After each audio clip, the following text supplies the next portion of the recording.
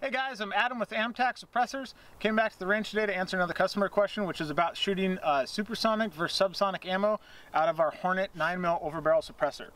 So these suppressors are designed to be hearing safe at the shooter's ear and then be as short as we can possibly get them.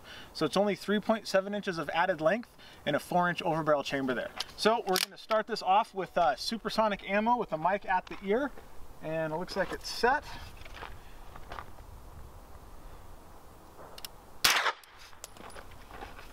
And that is 137.2 with supersonic ammo.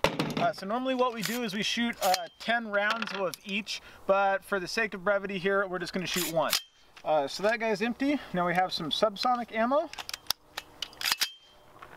Reset our mic.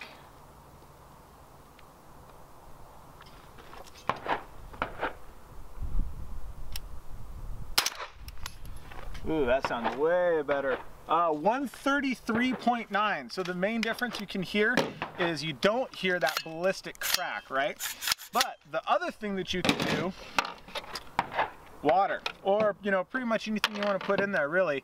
If you want to get super crazy about making it quiet, this is the way that I do it. I have a little syringe here, and I'm going to suck up about 3 milliliters. And always check and make sure your gun is empty when you do this.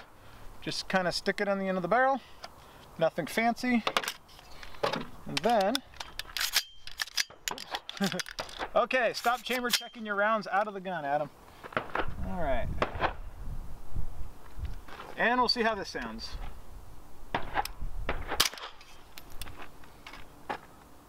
130.5. So as you can see, knocks off about I think that was about 3.5 more decibels by running it wet. And when you run it wet, you can get about a 30 round mag before it dries out, and you get back to a normal kind of decibel reduction again. So if you guys have any questions about this, go ahead and leave them up in the comments. And for anything else, you can go to amtacsuppressors.com.